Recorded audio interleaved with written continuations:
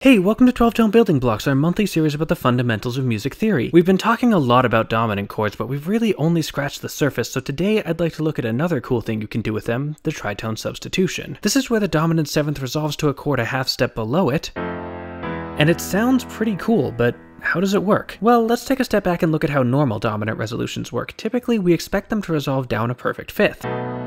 This happens because of two notes. First, there's the leading tone, a note a half step below the root of the key that really wants to resolve upwards, and then there's the fourth degree, a half step above the third, which wants to resolve down. Together, these two notes form the engine that drives dominant resolutions. In our B7 chord, those notes are D sharp, the third degree of the chord, and A, the flat seventh, and they're a tritone apart. The tritone is a really dissonant interval, but for our purposes here, what's more important is that it's symmetrical. Going from D sharp up to A is a tritone, but going from A up to the next D sharp is also a tritone. But here's the thing. D sharp sounds exactly the same as E flat. They're just two different names for the same note, but if we spell it like that, suddenly we don't have the tritone from B7 anymore. Suddenly we've got the third and seventh degrees of a completely different dominant chord, F7. This means these two chords are pretty closely related. After all, sharing is caring, and what could be more meaningful than a dominant seventh chord sharing its only tritone with a friend? And since the tritone is what makes resolutions work, these two chords can basically just pretend to be each other whenever they want. It's the perfect disguise. That means that if we want to resolve to E, we could use a B7 chord like normal,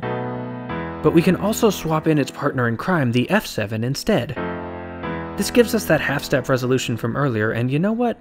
It still sounds pretty cool. As for the name, I've heard a couple different explanations. Some say it's a tritone substitution because you're substituting the other dominant chord that has the same tritone, while others say it's just because in practice the roots of the two dominant chords are a tritone apart themselves. Either way though, it's a great tool, and the half-step motion in the bass gives you a smoother, more relaxed resolution that's just as strong without being quite so dramatic. You can even combine them with 2/5s, which we talked about in our last video. A normal 2/5 resolution sounds like this, but if you swap in the tritone sub, you get what's known as a chromatic 2/5, where the bass just slides down a half step at a time. Chromatic, for the record, is just a fancy word for half steps. Well, actually, that's not quite accurate, but it's close enough for now. Chromatic 2/5s are a really cool complex sound that has a bit more motion than a normal 2/5, but carries a lot of the same weight. That's pretty much it, but before we go, I wanted to do a quick announcement. This is probably the last Building Blocks episode, at least for a while. When I started this side series, my goal was to cover the fundamentals of music theory, the sort of things you'd learn in like an undergrad Theory 1 class. I wanted to explain the concepts and terms that I generally assume my audience knows in the main videos and create a library of resources for them to turn to if they needed a bit more information, and honestly,